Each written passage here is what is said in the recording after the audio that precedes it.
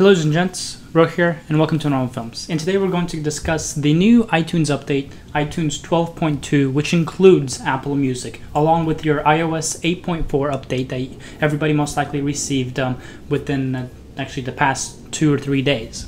So let's go ahead and first, the way you're going to receive the iTunes update is you're going to go to your App Store and go to the App Updates tab and make sure you're signed into your account, of course, and then you'll see the update there. Now, for example, if you don't have the update there or you're unable to update it through the App Store itself, you can go online and you can go to apple.com. I'll have a link in the description for you guys to download iTunes, and you can go ahead and download iTunes 12.2 for OS 10. It has system requirements. For example, if you don't meet these requirements, it's also available for Windows, I should mention as well, but if you don't meet these requirements, that's why you're unable to download the updates. But you don't need to have these checked. You don't need to put in your email. You can just go ahead and simply hit download now, and the download will begin just like this. I'm actually going to hit cancel because I don't need to cover that. So once you have the update, since I already got the update, I'm going to go ahead and open up iTunes. As you can see, the entire logo is completely different, redesigned. It actually looks, I personally love the new look of the logo.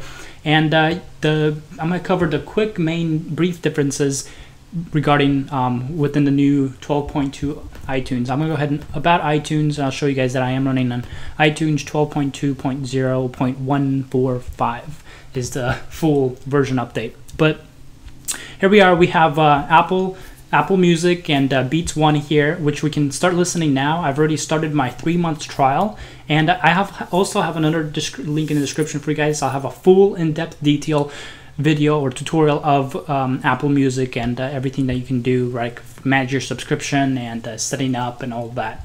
But yeah, as you have these, you'll notice you'll have My Music, which you'll find all your music now in one, your purchase, your listening, recent, and then you got your normal playlist tab. You got the For You. Basically, it's giving you music gathered on the music you already have and what you like, and your what you chose at the beginning of signing up with your subscription for Apple Music. Then you have New, everything that's basically new out as of right now. Radio, like I just said, as Beats One, what you recently listened to, and some additional stations here. And then Connect is almost like a social media point of this, Apple Music, where you can actually see what other people are posting. For example, here's some people I'm following as of right now. Then you got the standard iTunes store. But be sure to click on the link in the description for a video of full in depth of the actual Apple Music for you guys. I'll be sure to cover more in that video. Thank you guys, and later. So let my love